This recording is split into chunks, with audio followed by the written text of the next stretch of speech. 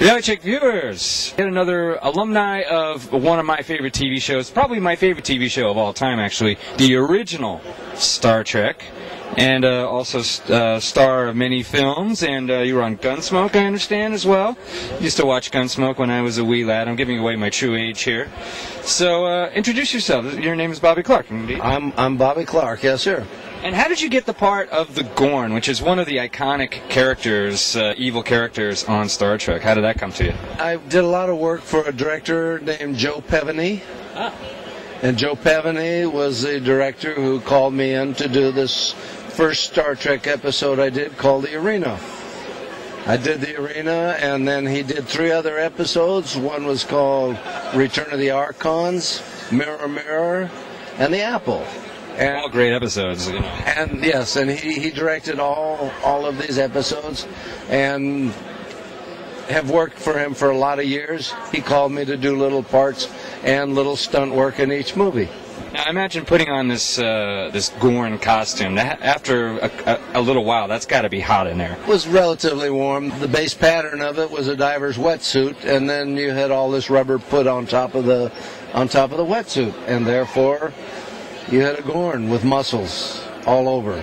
It's a pretty cool looking costume. I mean, how long were we able to shoot in it? Probably not very long.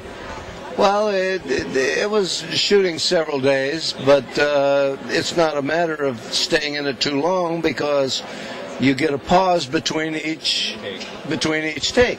So when they're setting up the camera for the next take, you take the hood off, take the vest off, open it up, and you can cool out that way. It looked like a kind of a fun character to play. Did you have a good time with that?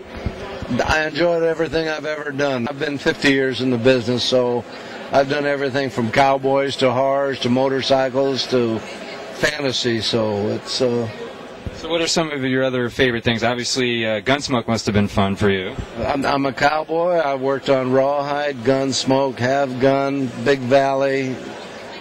Name the westerns other than Bonanza. I never worked on Dale and Bonanza. I remember this one. This is one of those kind of, you know, I don't know what they call them, like grindhouse type films, you know.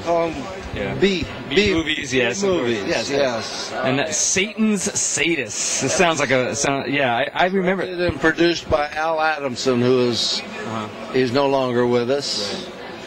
Roger Corman was the king of those kinds of Roger Corman. I worked for Roger Corman and his wife on a couple other pictures. What were those pictures? Hell's Angels on Wheels. Oh, cool. That's a good one. Angels Die Hard. What's called Werewolf of Woodstock. Werewolf of Woodstock. I love it. So what was your very first job? Revenge of the Body Snatchers. The Invasion of the Body Snatchers? Invasion of the Body Snatchers. The original one? The original one. Wow. 50s. Wow. Yeah, that's a great movie, the original Invasion of the Body Snatchers. Yes, that was one of my first there. There was another one called The Fever and the Blood. I also worked in a movie called Black Sunday. Oh, right, yeah, I remember Black Sunday. The Losers, another feature that most people would know was the 10 Commandments. You were in the 10 Commandments. Cool. In that. Nice. A lot of famous people who had their starts in those types of films, like 10 Commandments. Such a big bombastic production. Being the Gorn, I mean, you must get a lot of reaction just from that from fans.